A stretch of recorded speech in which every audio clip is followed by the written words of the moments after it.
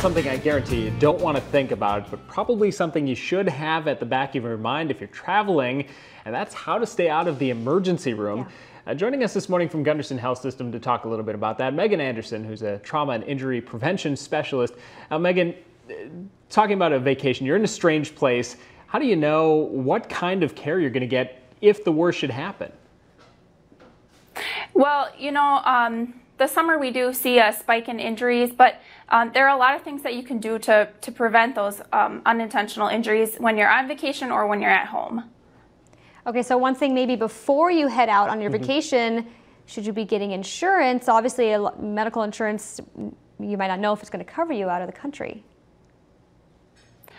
Right. The best way to know for sure what kind of care you're going to get is to kind of have a plan of what you're going to do ahead of time, and then know how to prevent those injuries before they happen. Yeah, planning ahead, always key when you're packing, making your list, and planning for injuries in this case too. Again, hoping for the best, but preparing for the worst. Now, what are some things we can do to prevent some of these things that you commonly see during the summer vacation season?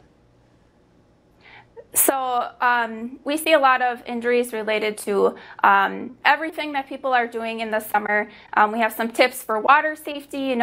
Kids should be wearing life jackets when they're boating, supervising them when they're in the pool. When you're on a bike, everyone should, really wear a helmet.